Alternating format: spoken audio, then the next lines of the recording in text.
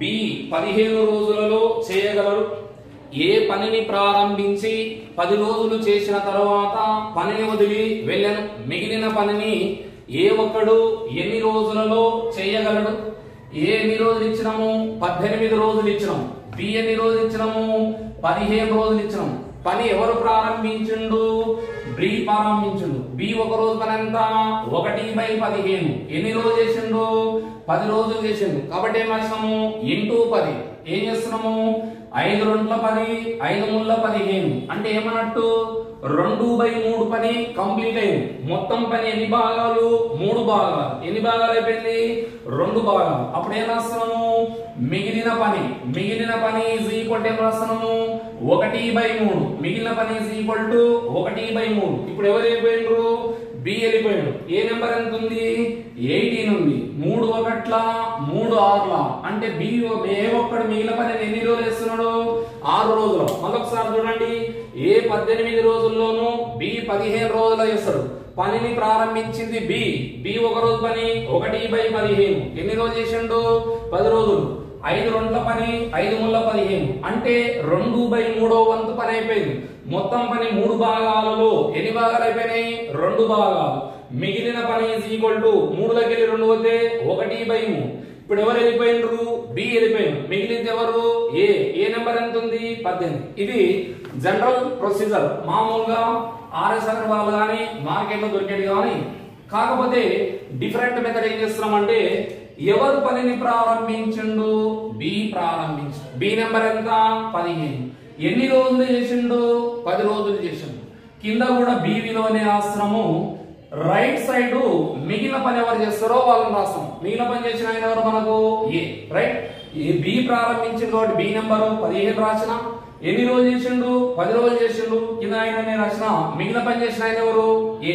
15 10 పోతే ఎంత?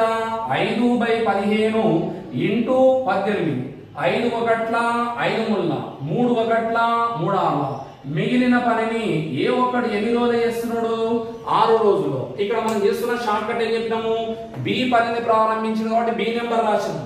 ఈయన ఎన్ని రోజులు చేసిండు? 10 రోజులు. కింద కూడా బీనే ఉన్నాడు. రైట్ సైడ్ ఎవరు రాసినాము? మిగిలిన పని ఎవరు? 15 10 పోతే 5/15 ఇంటూ 18. 5 1ల 5 3, 3 1ల 3 6.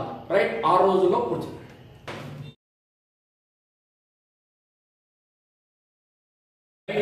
క్వశ్చన్ వచ్చేసేసి డి కంటే ఏ రెట్టింపు పని సామర్థ్యం గలవాడు.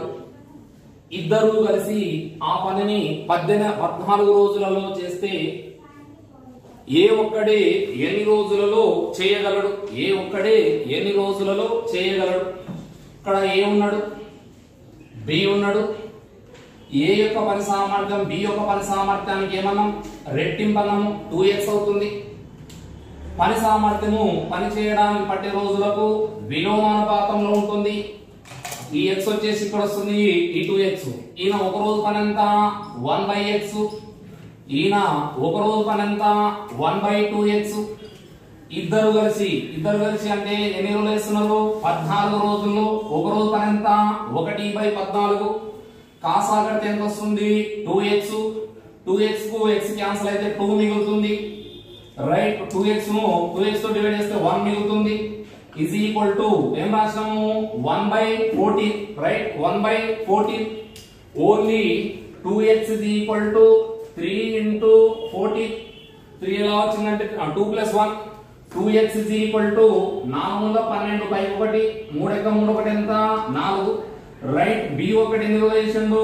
40 రోజుల్లో. మనం అడిగింది ఎవరు? ఏ ఒక్కడు అంటే 42/2 2 1ల 2 2ల. అంటే ఏ ఒక్కడు ఎన్ని రోజులు చేయగలడు? 21 రోజుల్లో. మరొకసారి వస్తే బి కంటే ఏ రెట్టింపు సామర్థ్యంగా వాడు. ఈయన x తీసుకుంటే ఏమవుతుంది? 2x అవుతుంది. పని చేసే సామర్థ్యము పని చేయడానికి పట్టే రోజులకు విలోమానుపాతంలో ఈ x ఇక్కడ వస్తుంది, 2x ఇక్కడ వస్తుంది. ఒక రోజు పని 1/x. ఈయన ఒక రోజు పని 1/2x. ఇద్దరు కలిసి 14 రోజులు. అంటే ఒక రోజు 1/14. x కు 2x కు కాసాలు ఇస్తే 2x వస్తుంది. 2x ను x తో డివైడ్ చేస్తే 2 మిగులుతుంది.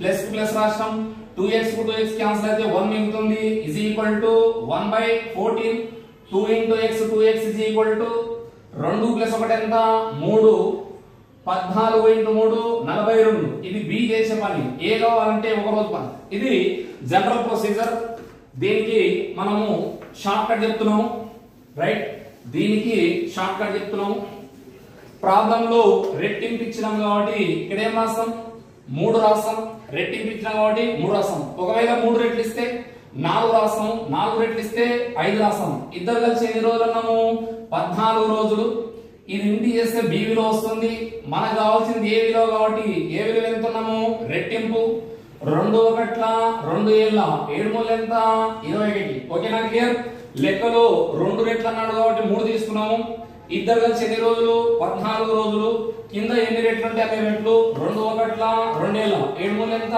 21